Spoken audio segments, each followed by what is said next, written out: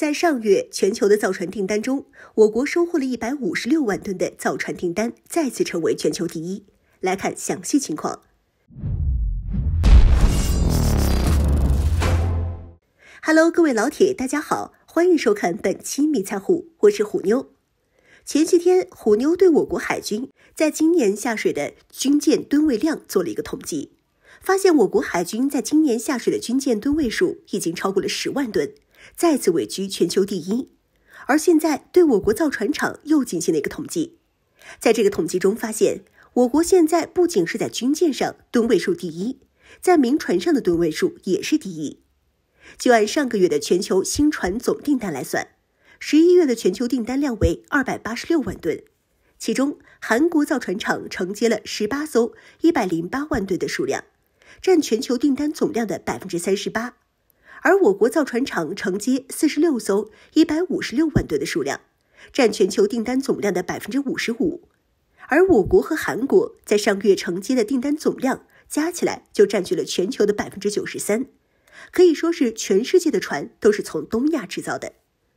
一般来说，一个国家的造船业往往能够象征本国的经济状况。像在上世纪的美国，造船业号称是全球第一的存在，全球的大型商船几乎都有美国造船厂的身影。而民用造船业的蓬勃发展，也让军用造船业发展也十分迅速。美国的10多艘超级核动力航母，也正是在这么一个背景下诞生的。然而到了现在，美国的造船业拉垮，船厂订单都被亚洲地区的国家给抢走，这导致军用造船业也青黄不接，能够制造航母的船厂更是沦落到了只剩一个，这让美国海军制造一艘军舰往往需要好几年的时间。而韩国和我国造船业在这时候就崛起了，不过韩国造船业崛起的要比我国早上个那么10多年。因此在液化天然气运输船、超大型原油运输船、环保型运输船等一些技术难度较高、高附加价值的船舶领域，韩国占据了优势。在2018年和2019年的时候，疫情还不像现在这么严重，俄乌冲突也没爆发，全球局势也不像现在这么紧张。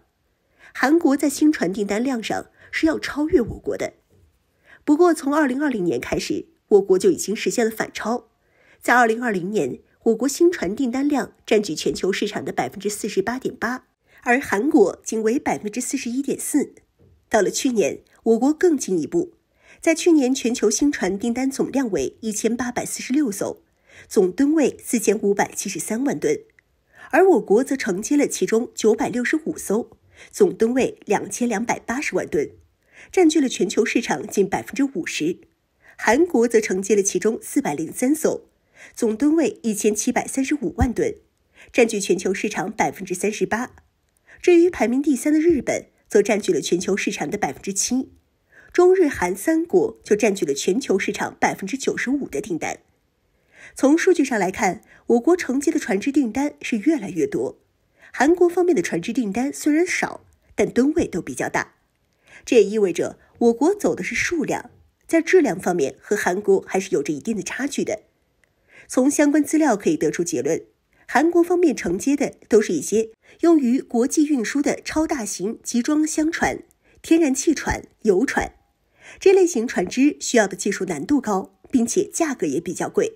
不过我国也并不是不能造，而是由于技术没有韩国方面成熟，所以在建造这种大型民用船只的时候，需要的成本就比较高。那些追求利益的商家自然是去选择价格更加便宜的韩国。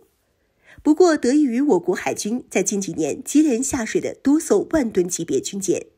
这些军舰下水的经验反哺给了民用造船业，让我国船厂不但有成熟的技术去建造那些大型船只，成本还能控制得很低。像我国在今年上半年交付的全球最大的24000 TEU 集装箱船，这艘船的体型已经超越了美国航母，排水量也达到了24万吨，装个2艘航母是轻轻松松的。而像这样的船，长荣集团向中国船舶集团订购了6艘。等到这款集装箱船的交付，我国承接到的订单量只会越来越多。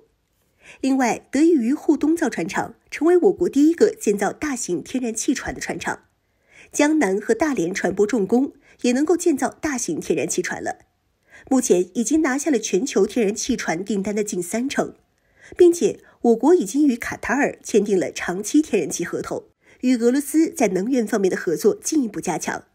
在整个西方国家因为制裁俄罗斯导致能源危机的现在，我国与2个全球能源大国的交好，只会使得我国天然气船领域的订单会越来越多。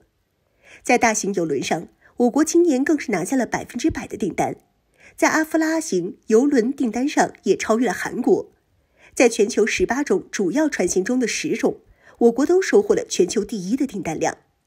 如果说我国以前是靠着数量取得的第一，那么到了现在，我国不仅是在数量上做到第一，在质量方面同样做到了第一。